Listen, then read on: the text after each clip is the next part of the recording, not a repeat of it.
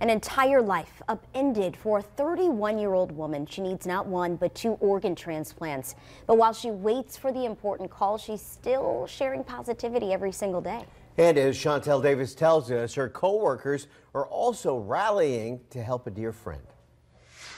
It was a gut punch when one woman learned her organs are failing. Now her co-workers are rallying around her, hoping to help give her a second chance at life. Residents and employees at Chesterfield Heights are coming together to support one of their own. You know, the support of her co-workers, it is like a family to her, and she's like our family too. Just a few weeks ago, 31-year-old Reina Sustaita died after having a heart attack. Thankfully, doctors were able to revive her, but the problems only grew from there. In the hospital, they told me your heart is less than 10% functioning.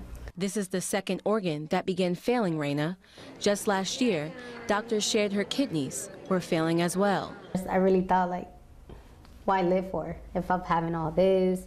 And then when they said, you need dialysis, my mind just went blank. Reina didn't want to get dialysis because the thought of her living on a machine was unbearable until... My family were like, we need you here.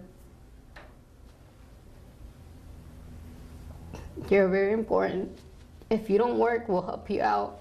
According to the United Network for Organ Sharing, receiving a double organ transplant is pretty rare. Last year, out of 40,000 organ transplants, only 388 of them were double transplants. That there aren't enough of us who die in a way where we can be organ donors. But despite the reality, with Reina's upbeat personality, she's impacting more and more lives each and every day.